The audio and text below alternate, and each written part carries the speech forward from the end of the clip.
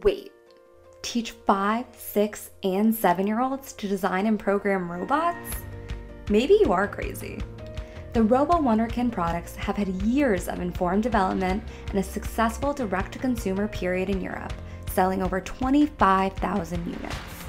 When this team realized how their product could fill a gap in the US market, they decided to make US K-5 classrooms their 100% focus.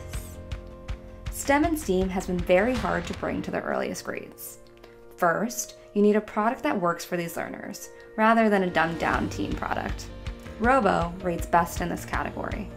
Second, and more difficult, fitting teaching modes with implementation support, lesson plans, and continuous educator success management. That's why it was so exciting when the company's largest district customer in North Carolina decided to co-develop the STEAM Hub they want for their elementary discovery core.